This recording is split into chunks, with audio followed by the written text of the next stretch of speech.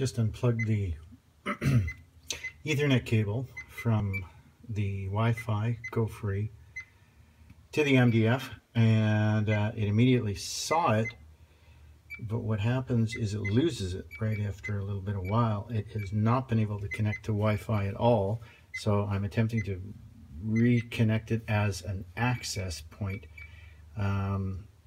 I've been trying this for the past hour and it keeps crapping out. Who knows, maybe this time I'll get lucky. It seems when you well, anyways, it seems that when you unplug it from the MDF and then plug it back in, it sees it for a while and then it goes away. So not sure why, but I'm thinking it's a defective Go Free.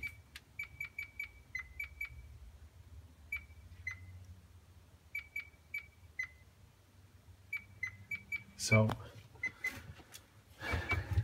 if we go down here to the iPad, it does not show up on the Wi-Fi list, even though it's tried to become a transmitter now so we can duplicate the screens, but it is not coming up at all.